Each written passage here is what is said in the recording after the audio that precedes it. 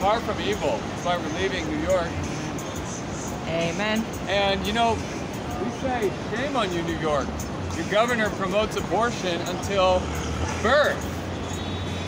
The shedding of innocent blood, this is a great wickedness. Your sign even is true of who you are. Very wicked place. And we are here to explain the gospel here, a way out from the wickedness of this world. And that's through Jesus Christ. God already judged you when he allowed a very serious tragedy to come upon you about 18 years ago. And the judgment, no one can escape the judgment. The wicked will not stand in the judgment. The Bible says that. Only the righteous will stand in the judgment. If the righteous are scarcely saved, how much less the ungodly and the wicked? Do you fear God? Because God does care about you. He loves you very much.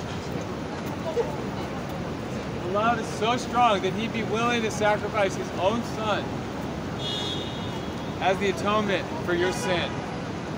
We're enemies. You're enemies of God for your wicked works. The Bible says that.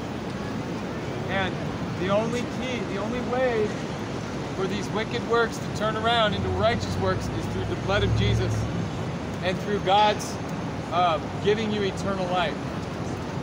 The Bible says, Jesus said, unless a man is born of water and the Spirit, cannot see the kingdom of God. You've been born of water because you came out of your mom.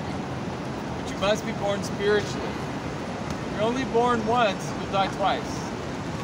You'll die a physical death, and they will look and see in heaven that your name is not written in the Lamb's Book of Life. You'll be cast into the lake of fire. Amen. Yes. That won't save you. The Catholic Church won't save you. I hope not. Only Jesus can save you, sir.